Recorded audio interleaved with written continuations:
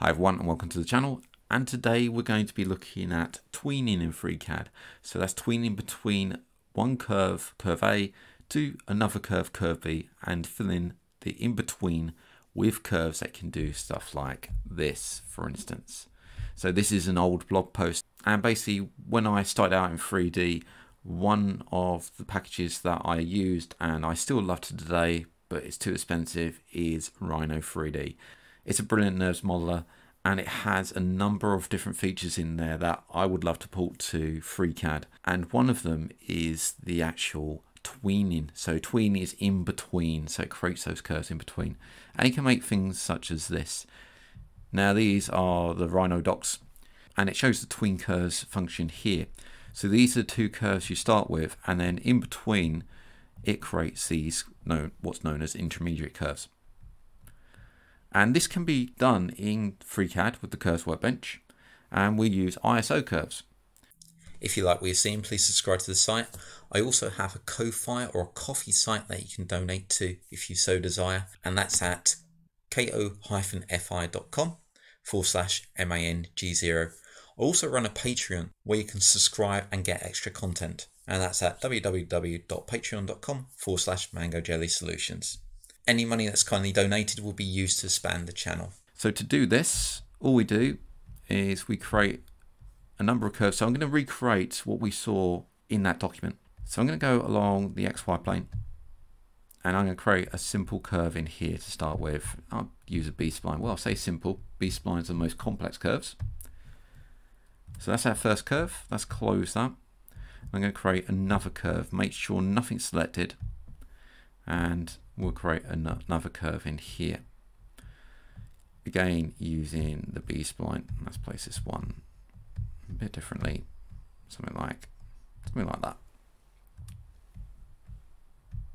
So we have two curves. I'm going to create some distance between these because we need an in-between. So let's go along the Z. Let's actually take it along the Z and the Y. So we're going to place this one somewhere over here, and also place some X along there as well, and let's place a bit of angle. It's just for demonstration's sakes, and we don't want that type of angle because that defeats the point. So we have two curves that are some distance away. So we've got them a nice distance away. We've got two options now. So we have to create a surface between these to create the curves. We can do that by two means. I'm going to come over to the part, and I can select one, control select the other curve, and use a ruled surface or part. We'll come down to create a ruled surface between those, and that creates a ruled surface. If you wanted to, you could create another curve in here, and instead of doing a ruled surface, we could do a loft. So we're lofting between surfaces, so we're creating surfaces at the moment.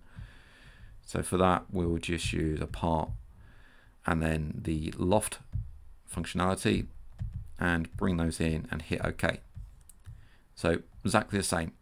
Now this is where we create the in-between curves. If we come over to the curves workbench, we've got something called ISO curves, and they sit here. So ISO curves. So we select the surface. It's also available from surfaces ISO curve. That creates a grid upon that surface. If we look, we get the ISO curve in the left hand side here, and we can come down, and that's shrink the placement, and we've got the U and the V here. So this controls the U and V parameters of this surface of this ISO curve.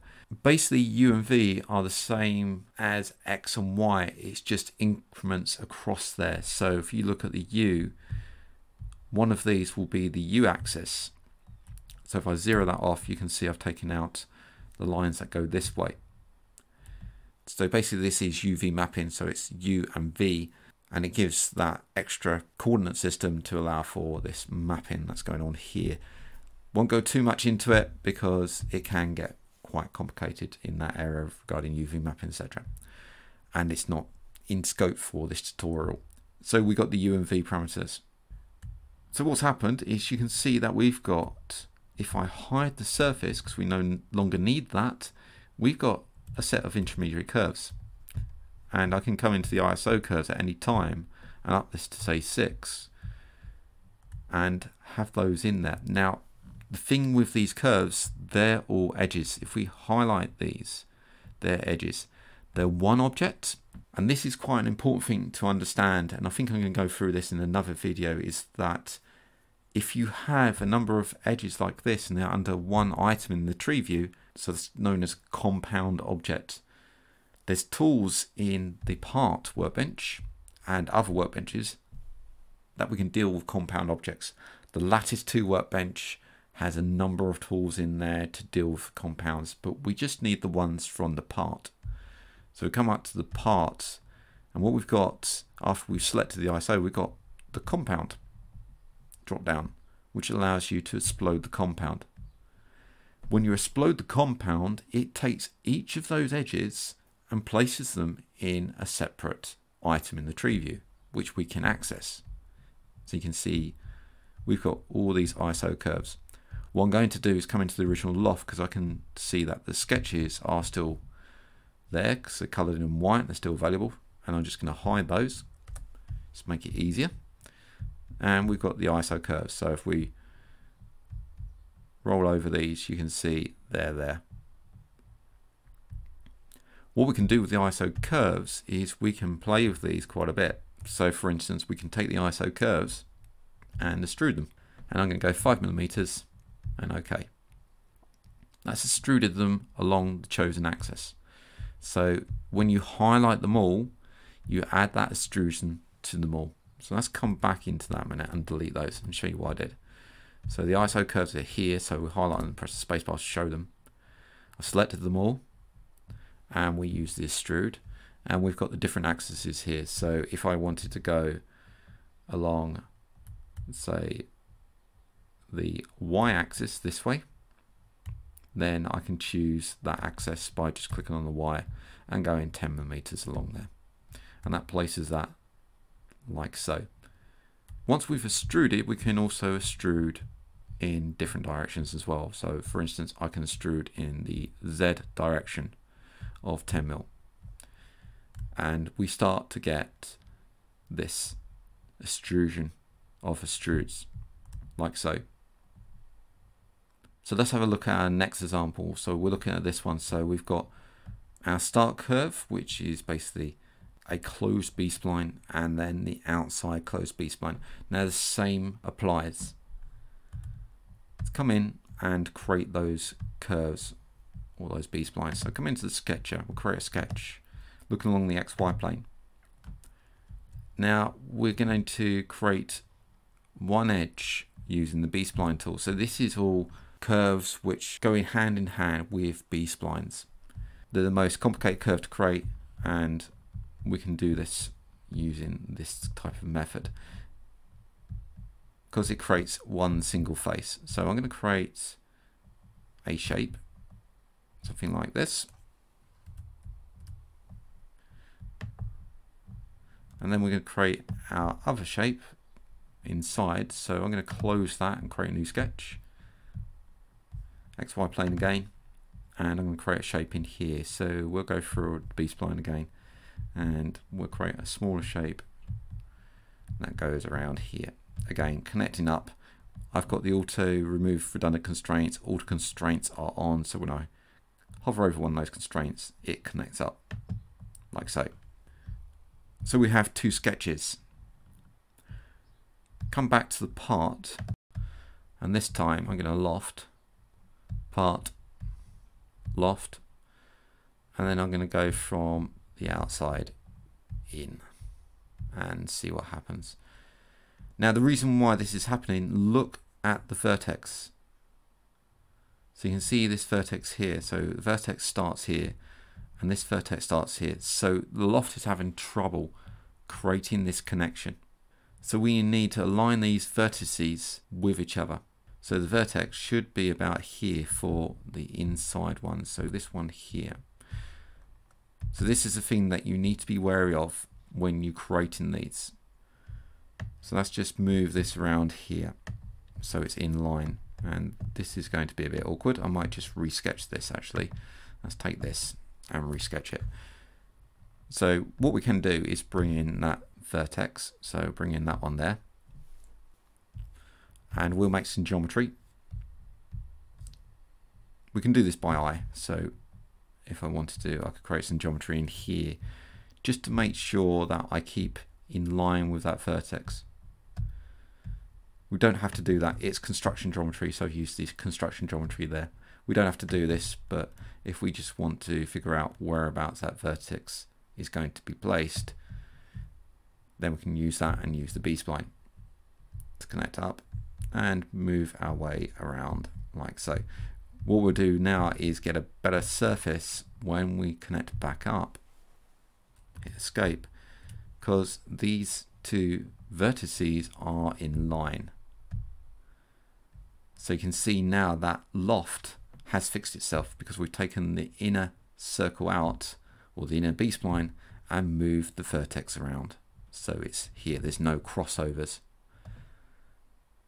So now we've got that, what we can do is come over to the curves workbench, select the top surface, and this time I'm going to use the toolbar, so create a ISO curve. These look very similar, these two.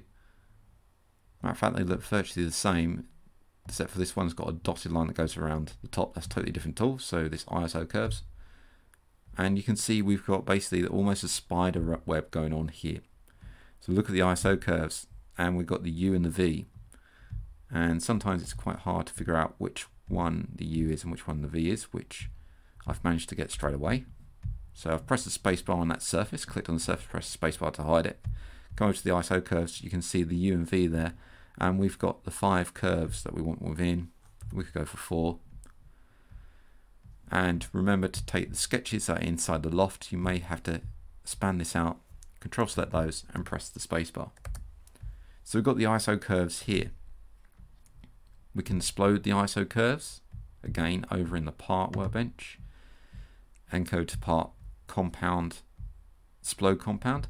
This does live on the toolbar, so normally when you come up to the toolbar you'll see this make compound visible. You can explode the compound there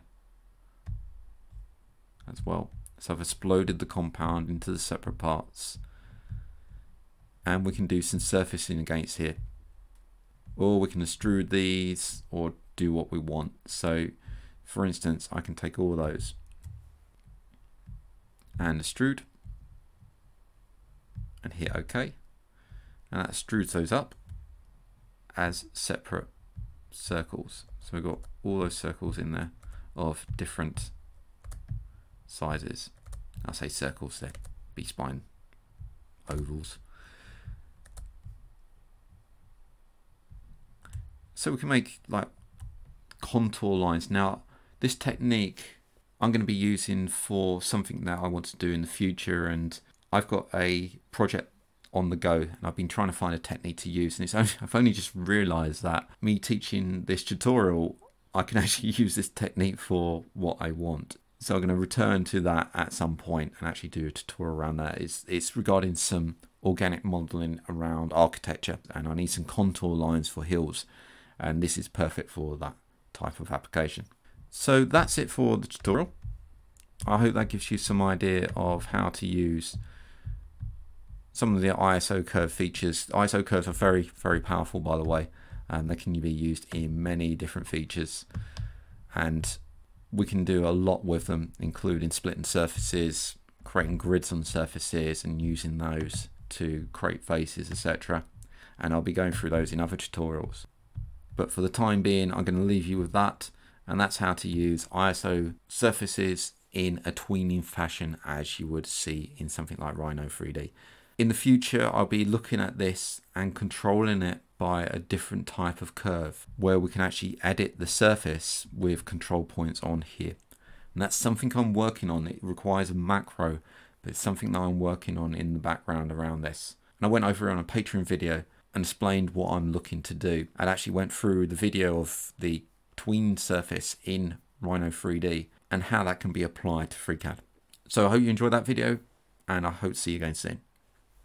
If you like what you're seeing, please subscribe to the site. I also have a Ko-Fi or a coffee site that you can donate to if you so desire, and that's at ko-fi.com/MANG0. I also run a Patreon where you can subscribe and get extra content, and that's at www.patreon.com/MangoJellySolutions. Any money that's kindly donated will be used to expand the channel. Thanks a lot for watching and subscribing, and I'll see you again soon.